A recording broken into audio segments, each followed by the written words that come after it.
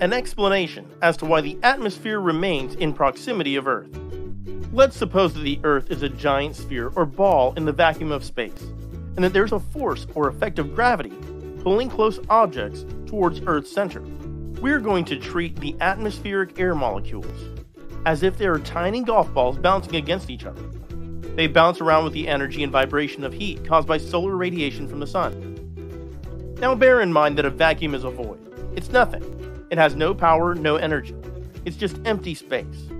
Now the golf balls bounce against each other the most, closest to the surface of the ball, where the force of gravity is strongest. The highest concentration of golf balls per cubic meter is at Earth's surface. We call this pressure. Pressure is the measurement of the force per unit area caused by golf balls bouncing against it. Now let's move a little further away from the Earth to the height of the summit of Mount Everest. There's still a lot of golf balls, but in a much lower concentration than at the surface. Pressure is less, they collide much less often, and they do not move so violently, as there's less heat at just below 9 kilometers altitude. Let's move even further away, until we're at 30 kilometers altitude. This far up it's very cold. If you were unprotected, your blood would start to vaporize through the pores of your skin. Here there are far fewer golf balls per cubic meter. Pressure is very low, about the same pressure as on Mars in fact. There are very few collisions and the golf balls move much more slowly.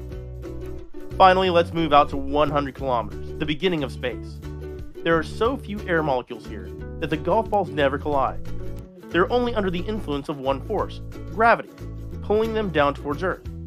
There's not enough pressure to force them out into space, so the air pressure and gravity are in an equilibrium. This is the edge of the traditional atmosphere. At 100 kilometers up, we're not far away from the satellites in low Earth orbit. The pressure is so low that an object can orbit the Earth with almost no friction. Objects traveling at around 7 kilometers per second can sustain this altitude for long periods, as their momentum and propensity to travel in a straight line exactly counters the gravitational pull of the Earth. This is what an orbit is, when gravity is exactly countered by centrifugal force.